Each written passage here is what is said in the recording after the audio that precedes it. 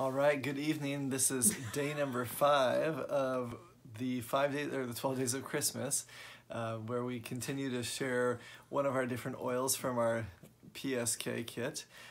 Tonight's special oil is Digize. So we've done 2 normal oils or 2 single oils. We started with lemon, then did peppermint.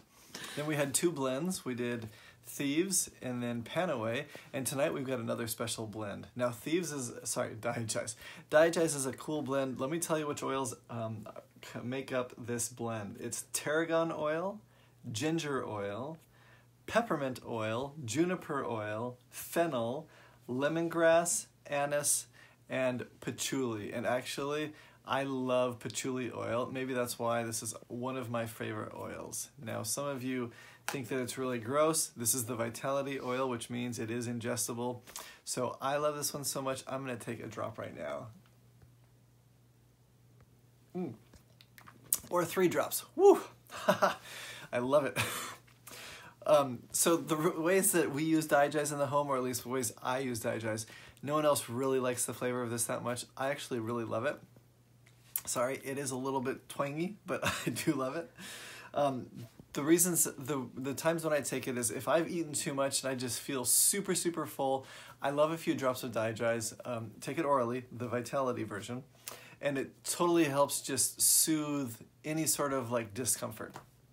Another one, if maybe I'm not feeling super good, not because I've eaten too much, but I have other discomforts in my stomach or down in my digestive area, I'll take a few drops of this. Totally helps for me to soothe and calm any of that discomfort. Now, I do have the normal Digize here. This one you can rub topically, and there have been times where I've rubbed topically on my stomach or my children's stomach. There's a variant of this for kids called Tummygize, which is a little bit easier for kids, but we also use Digize on our kids topically on their stomach. The kids usually don't like to take the Vitality orally, but I love it. I went to India a year and a couple months ago for business, and the oils that I took with me, I told Sonia I have to make sure I take Digize with me because I had no idea what I was going to be eating over there. It's a little bit different spice from a food perspective. Questionable sometimes as to, was water okay to drink and was the food okay to eat?